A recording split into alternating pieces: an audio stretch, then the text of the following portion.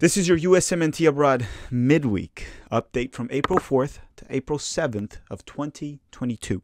Hi, if you're new here, I'm Filippo, and welcome to Tactical Manager TV, and welcome to another USMNT Abroad episode where every Monday we update you on how the Yanks did abroad over the weekend, and every Friday we update you on how the Yanks did abroad over the midweek. And today, as I said, is a midweek recap.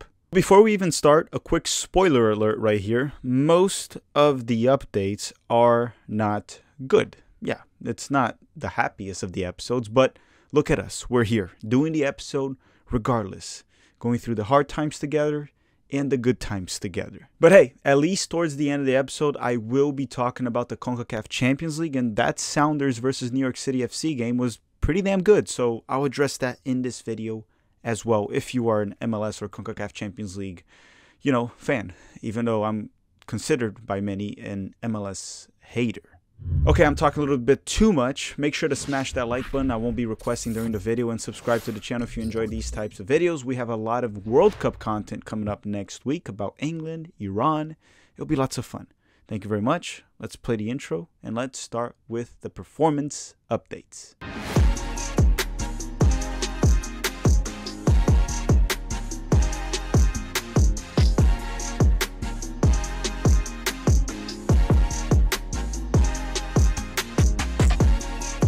Let's start with the Americans in the Champions League. And the first one I'm going to talk about is Zach Steffen from Manchester City. On Tuesday, Zach Steffen stayed on the bench the full 90 minutes for Manchester City during their 1-0 win over Atletico Madrid for the Champions League quarterfinals. This was the first leg of the quarterfinals, and the game was played in England. But man, let's talk about Diego Simeone's 5-5-0 formation.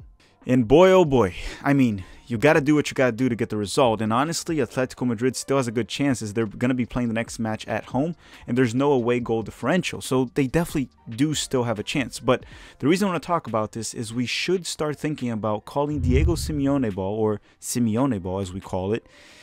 It should just be considered soccer terrorism at this point. Great coach, but Diego Simeone must be stopped. Now, Christian Pulisic from Chelsea. On Wednesday, Pulisic started and played 64 minutes for Chelsea during their 3-1 home loss to Real Madrid in the Champions League quarterfinals. This was the first leg of the quarterfinals, and the game was played in England. Now look, it was not a good game for most of the Chelsea players, including Christian Pulisic. Sure, some will say Pulisic did not get enough service or support.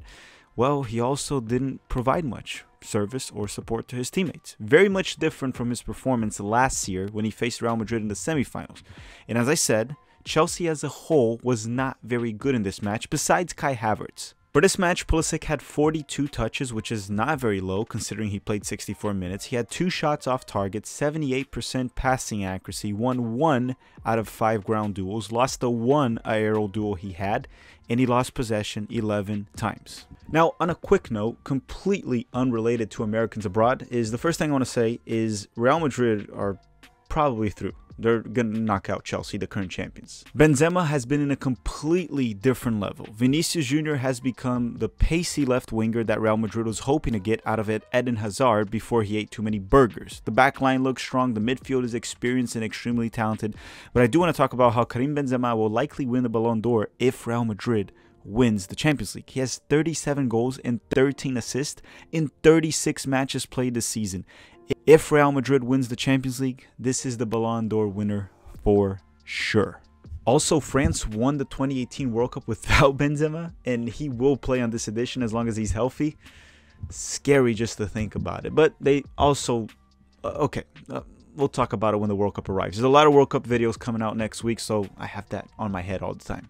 Okay, those were the players that were in the Champions League. Now let's talk about the Americans in the Europa League. Starting with Tyler Adams from RB Leipzig. Tyler Adams was not available. He's still out from the knee injury he suffered against Costa Rica, and it's been reported that it's a minor injury, so he should be back soon.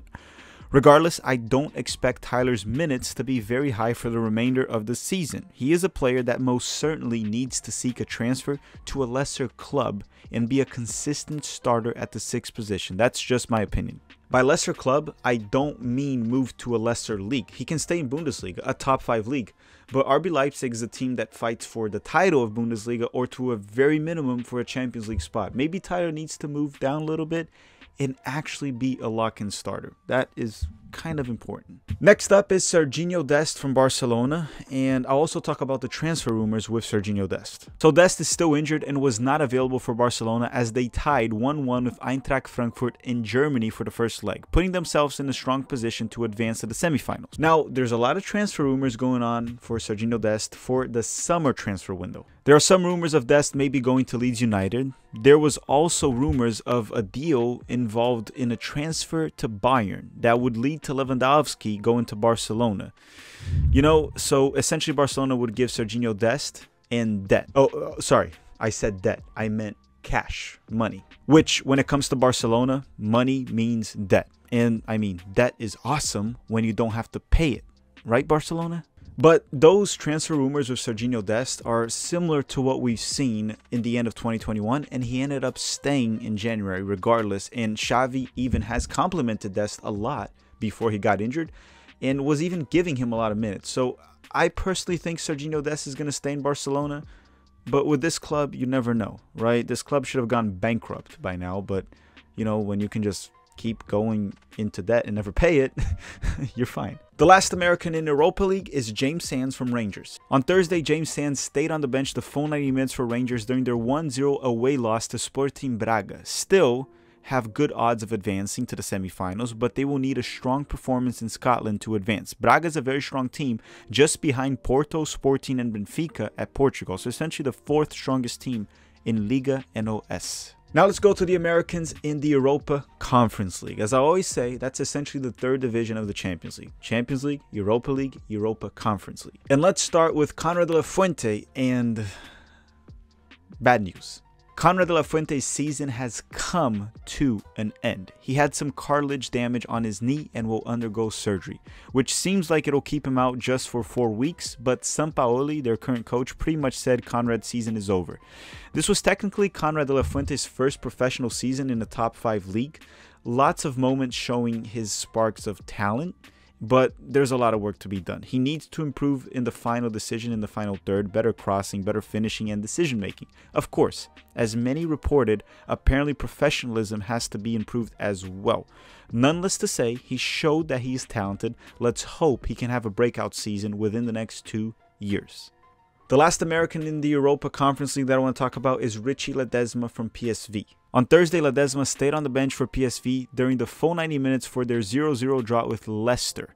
The game was played in England, so that was a pretty good result for PSV if you ask me. Ledesma has been impressive when he gets minutes for young PSV. However, for PSV, he has barely played since he returned from an ACL injury. He's played a total of 9 minutes since his return in late 2021 for PSV.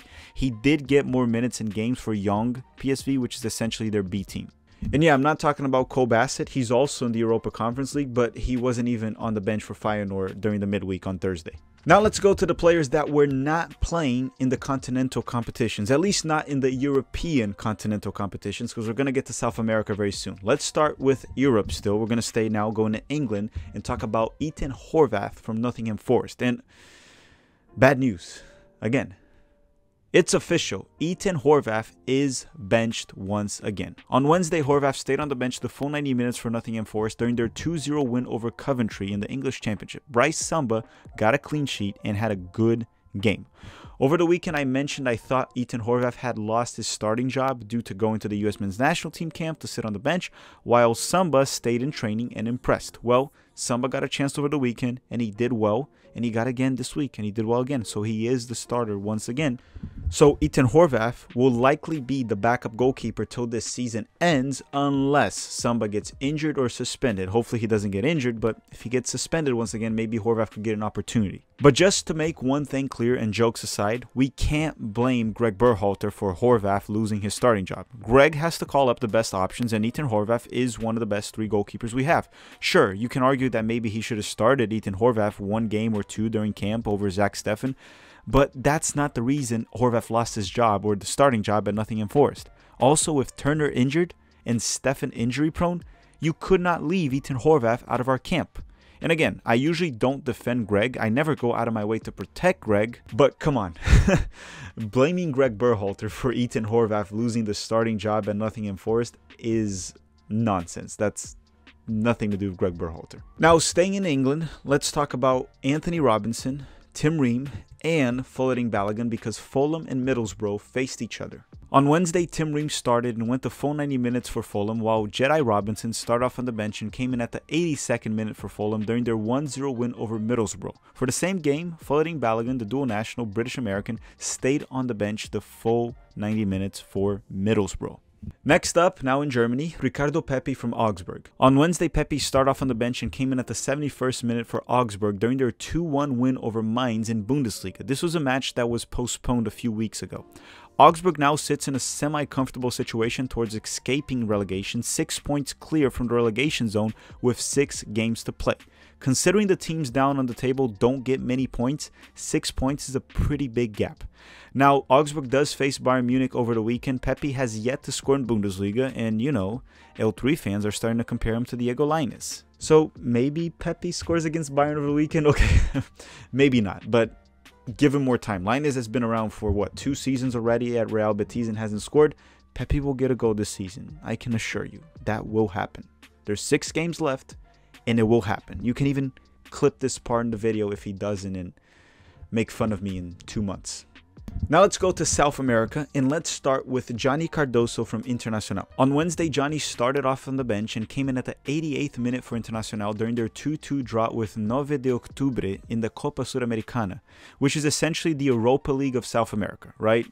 The Libertadores is the Champions League, Copa Suramericana is the Europa League. Now, we also had another American in the Copa Suramericana, and that is Alan Sonora from Independiente. On Tuesday, Alan Sonora started and played 16 minutes for Independiente during their 2-1 away loss to Ceará in the Copa Suramericana. Now, he was not subbed off early due to an injury. I mean, he only played 16 minutes starting, but it's not because he got injured. It was due to their center back, Aiston Acosta, getting an early red card. They had to make a tactical substitution, and they had to put in another center back. So essentially they put in another center back for Alan Sonora to try to hold on to an away draw, which at the time the game was 0-0. So not good for Alan that he was the one selected to leave the game due to the red card. And I mean, his season has not been very good for Independiente so far.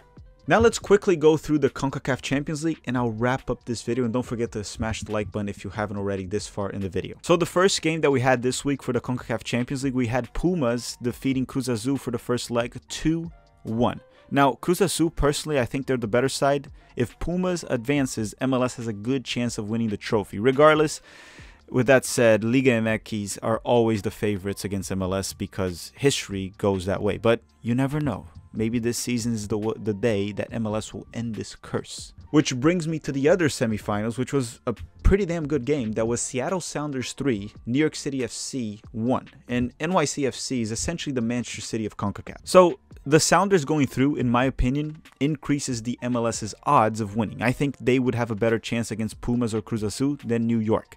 Morris looked good in this game, but Gray did look bad defensively for the most part. However, I will say one thing. That Morris goal was one beautiful finish. But let's slow down on the hype. People are saying Morris is back. We need to see more. We saw in the U.S. men's national team camp that he didn't look good. As for the PK they gave the Sounders, many people asked me what I thought of it, and it looked like a soft call in my opinion. I personally would not give that a PK, but there's also a case to be made that you could count it as a PK. The Sounders player was hit. To me, it was I wouldn't really call it. Now, the Seattle Sounders do have to thank Thiago Martins, a former Palmeiras legend from our dark era where we were even relegated. He definitely was caught sleeping a few times and helped the Sounders through this match. The second leg for the CONCACAF Champions League will be played the following week. So essentially next week. This is being released on Friday. And we will do a live watch along for the Sounders versus the NYCFC, New York City FC. Sorry. Okay, so don't miss out on that. Live watch along Wednesday night. All right, everyone, that does it for this U.S. men's national team abroad episode. We'll be back on Monday with the weekend recap, hopefully with better news. There wasn't that many good news this week, or this midweek, I must say. Don't forget to smash the like button before you go, and don't forget we will be doing a live watch along next week for the CONCACAF Champions League, and we will be releasing a video about the United States versus England and the United States versus Iran with 2 special guests to cover our rivals in the World Cup. I want to thank you all very much for watching, and have a great day.